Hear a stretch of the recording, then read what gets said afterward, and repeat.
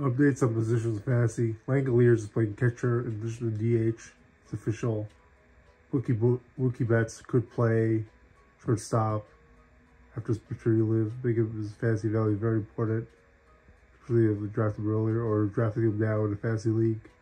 Maybe next year too. Good on base percentage. And I forget what else. With us subscribe. Another possibility for Fernando Tatis is if he DHs. It's possible he's come back from rehab. Not from the PEDs, but from like the injury he had before.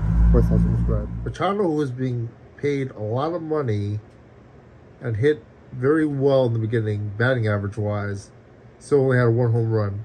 He sat today against Arizona Diamondbacks and Merrill Kelly, and Juan Soto played third base this time. Bad news for Machado. He's being paid a lot of money, so he'll still play. That said, good news for Juan Soto fans, as Juan Soto if he keeps up like this, will play third base and outfield in positions worth less subscribe. Update on positions. Joey Gallo now qualifies for first base in ESPN Fantasy. He's been hitting some home runs as a result of being part of the Minnesota Twins. It feels like he's a Texas Ranger again. Worth less subscribe.